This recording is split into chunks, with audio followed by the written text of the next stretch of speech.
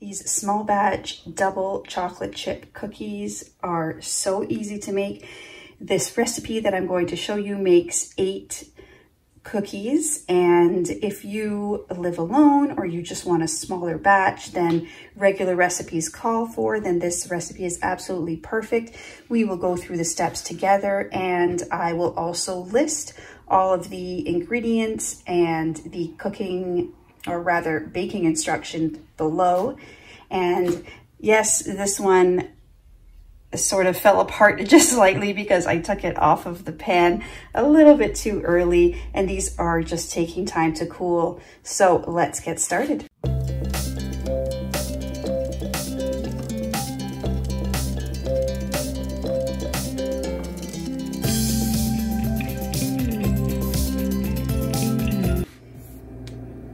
These are the ingredients that I will be using.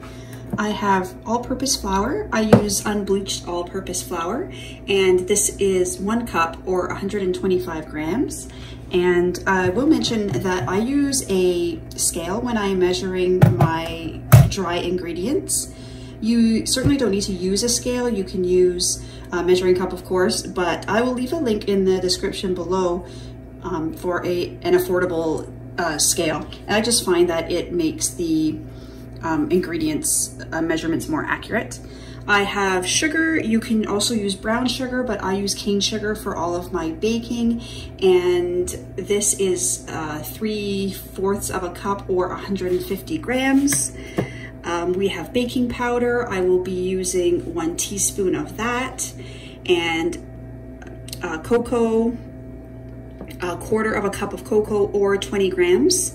1 egg. I get my eggs from a local farm. Vanilla extract, 1 teaspoon. And then chocolate chips. These are semi-sweet, and this is 4 ounces or 3/4 of a cup. And then I have unsalted butter, and I use 1/4 of a cup, and I have already melted it. You can use salted butter as well and then not add any salt to your recipe. Oh, actually, I do need to grab my salt, but I'm using what I have. So I have unsalted butter, so I will be using 1/4 of a teaspoon of salt. So let's get started in combining our ingredients. My oven is already preheating at 350, and I'm going to start with the butter. And like I said, I have already melted the 1/4 cup of butter.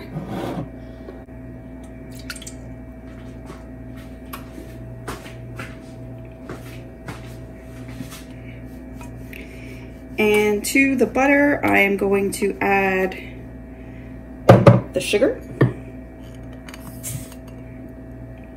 And then I am going to whisk that together until combined. I'm just going to get my small whisk here.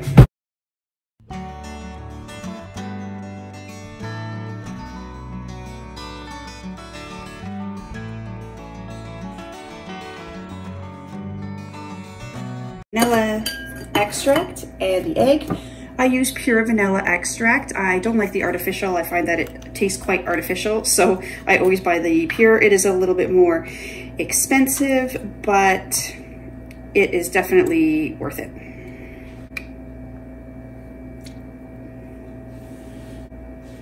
I am then going to add my egg.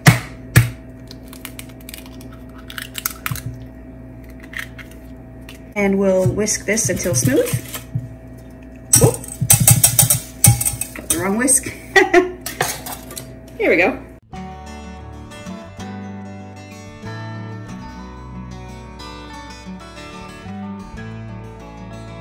I'll be adding the flour,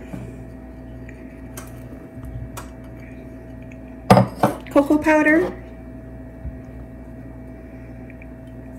and the baking powder.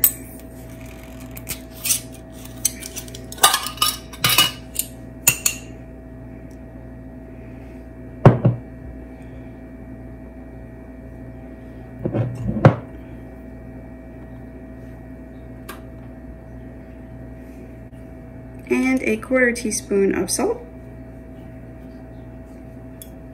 And I'm just gonna fold these ingredients in together and just until they're barely combined.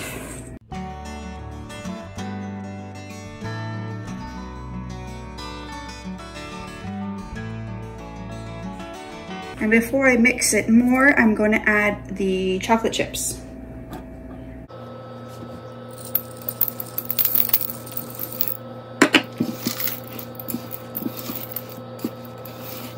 I folded the ingredients together just not so that everything was completely combined, because I knew that I would be folding it again when I added the chocolate chips. And as you can see now, I'm definitely getting the consistency of the batter that I want. I'm just gonna go in there and get the little bits, kind of look in the middle, and I actually think that that is perfect. Now, I don't have a cookie scooper. I am thinking about buying one, but I'm not sure if it's worth it. I don't make cookies that often. I may purchase one, but for now, I am just going to roll these up in a ball and put them on the baking sheet. And I am aiming for 2 ounces, and yes, I am going to measure them because I want my cookies to all be the same size.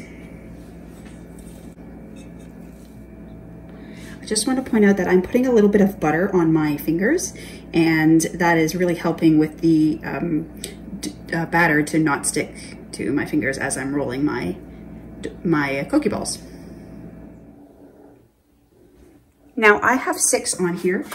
I don't want them to stick together, so I've spaced them pretty evenly out, and I am just going to cook 6 at a time because my pan is not very big. So I'm going to throw these in and then prepare the rest. These are going in an oven of 350 for 10 minutes. Look at these. Oh my, I felt as if 10 minutes wasn't enough, so I did keep these in for an additional 2 minutes. I am going to scrape them off of the pan, put them aside, and put the last 2 in. These ones are just actually a little bit over 2 ounces, I think 2.2. So I'm just going to finish these off. Thank you so much for watching, everyone. If you like this video, please give it a thumbs up. And if you would like to see more of my videos, please consider subscribing, as it really helps my channel very much and is greatly appreciated. Have a wonderful day, and we'll see you in the next one. Bye-bye.